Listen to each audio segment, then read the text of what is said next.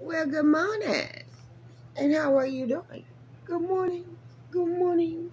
Good morning. You know who it is. It is the Empress of Love in the house, bringing down towers in your mouth. I'm so corny, right? It's okay. It's okay. I'm being myself. Anyway, y'all, good morning. I just want to get up on here and say good morning, good morning, good morning. Um, yeah, like when stuff go through my mind, it's my intuition talking to me. And like what I was just sitting here thinking, I just go into deep thought, and I see myself talking to women in these prison systems and stuff, like just like myself. You understand? And people don't realize, like, where we come. We didn't know we was chosen, shit.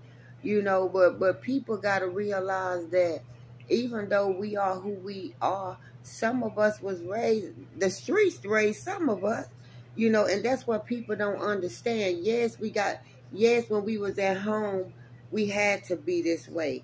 We couldn't be who we wanted to be.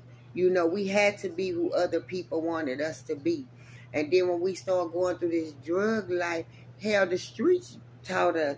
Don't think it's old motherfuckers in the streets that got nice stuff. The streets, but that's where we come from. But just because we come from the streets and we smoke weed, we smoke crack, we drink, and this and that, we don't got money, and we're, oh, look at that. Oh, wow. We're nothing.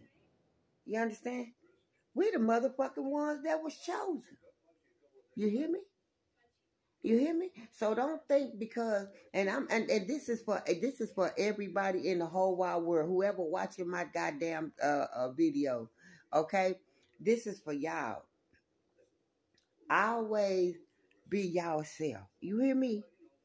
You hear me? Be yourself. Be yourself. Cause people, and just because we curse, and just because we curse and we smoke weed and we stand on the corner, that don't mean God don't love us. God love us the most.